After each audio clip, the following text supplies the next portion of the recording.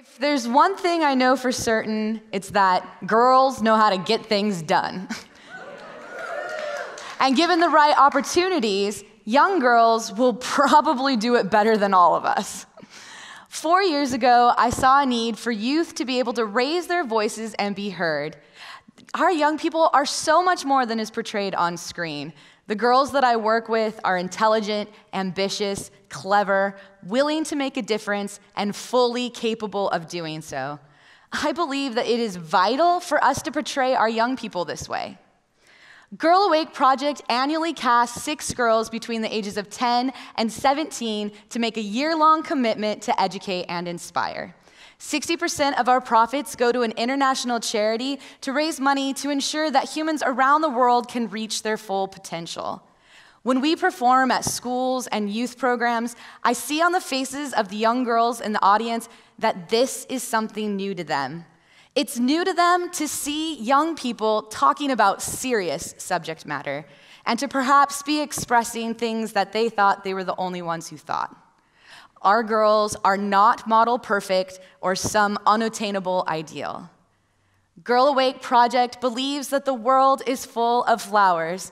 Beauty surrounds us. We can make a difference. Scattering seeds makes many gardens, if only we will be awake enough to enjoy them and protect them.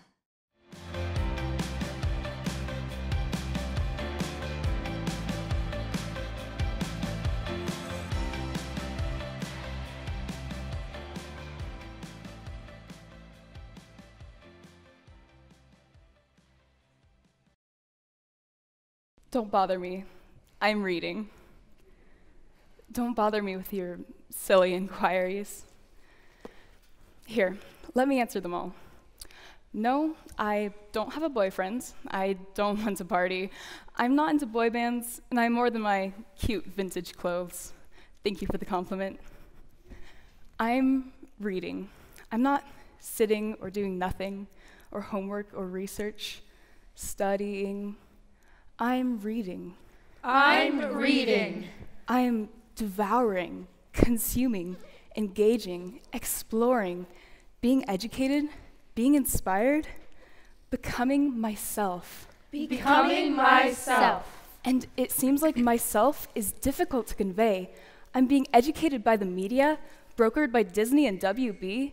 I don't look like your on-screen educators because I'm 14 and not 30. We are not 30. I'm quiet and thoughtful, not wild and dirty.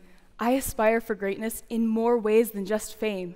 You can keep your stars, your icons, your fashionistas, your millions, because I'd rather be a philanthropist than an idol that's graven. Girl Awake! My books are written by those who went before me, sitting in corners, shunned at lunch, scorned by the loud, left out of parties they wouldn't have wanted to attend if the invite had been given. But also by the loud, the proud, the not now. Not now! Girls who woke up and wrote. Patricia C. Reed, Mary Downing Hahn, Beverly Cleary, and J.K. Rowling. Mary Shelley, Donna Tartt, Lois Lowry, and E.L. Konigsberg. Maud Hart Lovelace, Lucy Maud Montgomery. Louisa May Alcott, Frances Hodgson Burnett, Eleanor H. Porter, and Jean Stratton Porter. Sylvia Plath, Dorothy Parker, Virginia Woolf, Charlotte Bronte, and Emily Bronte. And the Annes, Anne Bronte, Anne Rice, and Anne Frank. Malala Yousafzai, Johanna Rees, and Zlata Filipovic. They wrote the mentors of my mind. I might not roll with Beyonce, Lorde, and Madonna, but I do hang with other one-name greats, with Ramona, Matilda, and Betsy, Tacy, and Tib. I've lived in an attic and an annex, dined at the Algonquin Round Table. Been through a war in Sarajevo, won the Nobel Peace Award. I've sold my hair, been a house elf activist. I lived with dragons, won the Avery, and suffered a depression so deep I felt absolutely nothing. And I've done this all while sitting right next to you. in school, in the car, in line at the grocery store. In this world where it's difficult not to drown in the pronouncements about how thin, how pretty, how savvy, how popular I can be, how real.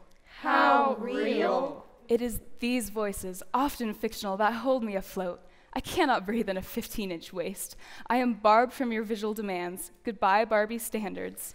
Bye, bye, bye. Bye, bye. And I refuse to